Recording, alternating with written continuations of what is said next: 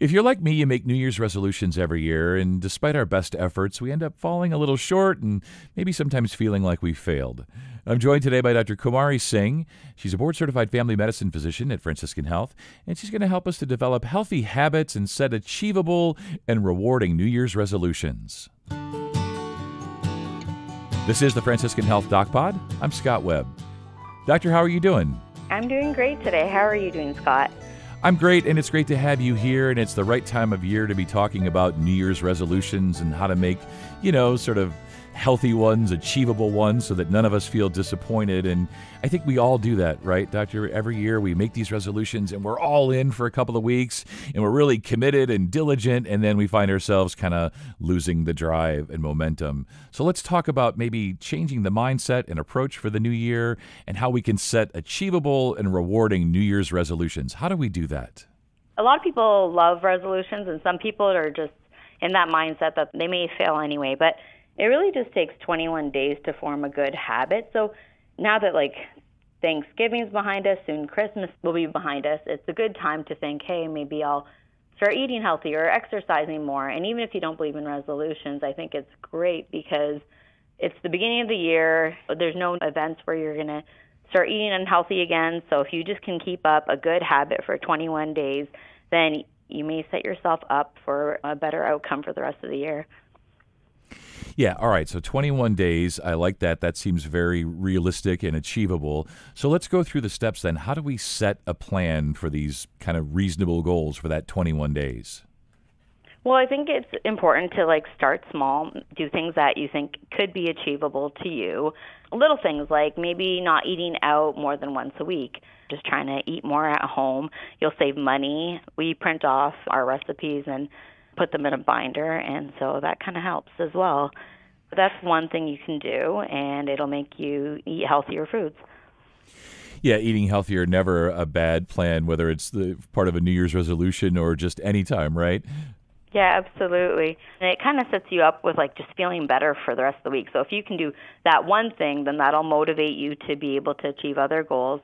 Exercise is one that I know is very, very popular. Everyone thinks it's the beginning of the year. We're going to work off those Christmas cookies, and so let's get into a good exercise routine.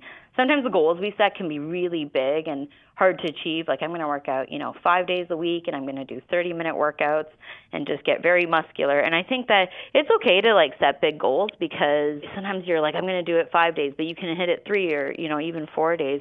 But I'm the opposite. I'm if I can just do 10 or 15 minutes before work, I'm that is good. And then if anybody wants anything from me for the rest of the day, at least I've done this one thing for myself. And so you just feel more calm for the rest of the day, and you're able to, I would say, just deal with the rest of the stresses throughout the day. I think one of the reasons why we fall through on that one is that people are not always consistent with their bedtime, and you feel if you haven't slept enough, maybe you should sleep in so that you're at least rested for work. But that kind of comes to another routine or resolution you can set, and that's a consistent bedtime. Yeah. One of the barriers to a good bedtime is having a wind down time before bed. So maybe just an hour before bed, or you can hang out with your spouse and spend more time with just wind down activities like reading. So set yourself up for an hour before you actually want to sleep to just wind down and sort of do more boring, calming activities.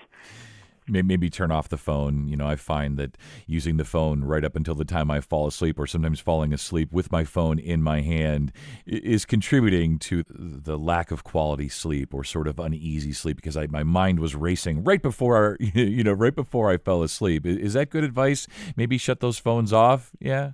Mm-hmm. Absolutely, because I think that you think, okay, it winds you down and it calms you down, but you don't realize your brain is still active then, and more so when afterwards when you're sleeping. So maybe just putting that phone on the other side of the room, or even on the other side of the bed, and then it's a small little barrier that you make for yourself so you don't feel tempted to look up that last email. And it is so tempting. If it's within reach, it's just so tempting. So as you say, one of the reasons that people maybe quote unquote fail is that they set the bar way too high. I'm going to work out every day for 30 minutes or 30 to 60 minutes, when the reality is for most of us, just finding 10 or 15 minutes is maybe more attainable, right? A reachable goal for us. But when we think about the basics of health, sleeping more, eating better, better nutrition, more movement, all of those kinds of things, does that contribute? Are those easy ways to sort of feel like we're succeeding with those New Year's resolutions? Yeah, I think just setting them to be achievable. Honestly, we'll fail plenty of times, but before we reach our goal. But it's important to feel resilient in your efforts. That's part of the process. And so it's bound to happen, Some days you may not get that exercise, or you may end up ordering pizza, but it's all part of the process. Yeah.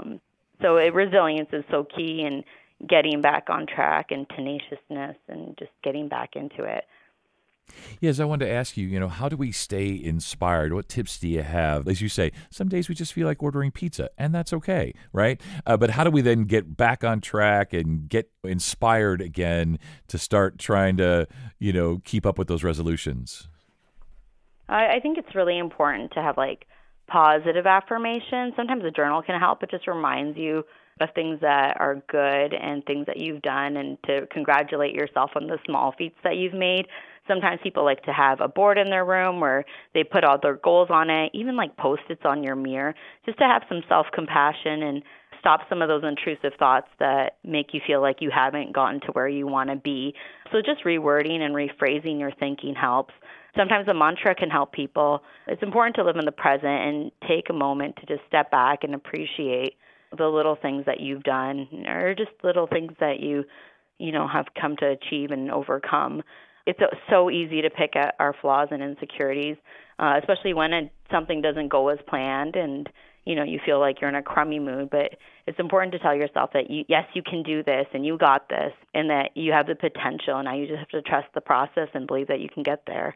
Yeah, the process for sure. And a lot of times these are sort of physical things, but I know that it's important that we also stay sort of fit, if you will, but to stay healthy and active, and how that contributes to our mental and emotional health. So maybe you have some suggestions about that, about how we can stay sort of mentally and emotionally strong while we're doing the other physical things too. Yeah, cognitive behavioral therapy is really important. So I think it's important to just rewire your thinking in the moment and sort of just live in the present. And you may have goals that clean up your home, and you don't have to Marie Kondo, and we don't have to be perfect in our goals. We just have to be better than we were yesterday and compare ourselves to who we were yesterday, rather than, to the different people we see on Instagram or YouTube, or You just have to trust that you've done better than yesterday, or better than maybe even last week. That's one of the things I wanted to touch on with you, is just this concept of being proactive, right, versus reacting to things, but being really proactive about planning meals, rest, workouts, those kinds of things. Maybe you can discuss the benefits of just being proactive about these things. Being proactive is so important. It's so important to plan for things, just even little plans. If you give yourself one task to do that day, just make sure you get that one task done. You may have a list of things that you want to do as well, and if you get more things done, that's great. But just having maybe one goal that you want to achieve that day. And if you can get to that goal, then it'll make you possibly want to do other things on your list.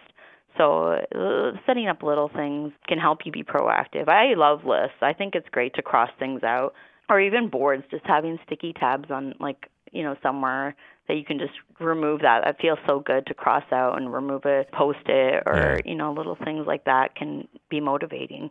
I always think of it just sort of allow myself a little grace, a little forgiveness. And, what I try to do is not start a bunch of projects and then have a bunch of things that I didn't finish, or that are sort of in limbo, in process. So some days I'll just say, okay, this may not be the most important thing that needs to get done, but I'm going to see this through. I'm going to finish this one thing, right, before I move on to something else. Because it's just so tempting to start here and then move over there. And the next thing you know, you've got 16 projects that you haven't finished, right? Yeah, that definitely happens with people as well. I do find that it also, like, one thing that can motivate people for goals is, like, having something planned out in the future. Like, if you have a, trip that you want to go on, or you have a doctor's appointment, some of that can motivate you too, because you'll do a weigh-in, and if you have any troubleshooting that you wanted help with, such as how can I get better at exercising, or what are little things I can do, you have a doctor's appointment that you can discuss that with, or you have a vacation plan. So setting up little goals throughout the year that are kind of milestones, it's important to remember that these habits take a long time to form. And so you can think, okay, this year I'm going to eat healthy, and I'm going to work out, and I'm going to lose all this weight, and I'm going to get all these muscles. But people in my clinic that do come in and have succeeded in getting to, that weight goal or that health goal, it's taken them over like years to do. And so it doesn't happen overnight. And so, yeah, you do have to cut yourself some slack. Yeah. I love that. Well, it's been great to speak with you today, get to know you a little bit. When it comes to those New Year's resolutions, we often set the bar maybe a little bit too high. And I think, as we've discussed here today, be reasonable, allow yourself some setbacks, and just keep trying, just keep plugging away. Try to make some positive change or positive difference as often as you can, right? Yeah, just pick a few things for yourself and just come back to those things and maybe write it down somewhere, and that'll help you remember that those are your goals. Awesome. Well, Doctor, thanks so much for joining me today. I appreciate it, and you stay well. Thank you, Scott. It was great talking to you as well. And to find a primary care doctor near you, go to franciscanhealth.org and select Find a Provider near the top of the page. And if you found this podcast helpful, please share it on your social channels, and be sure to check out the full podcast library for additional topics of interest. This is the Franciscan Health DocPod. I'm Scott Webb. Stay well, and we'll talk again next time.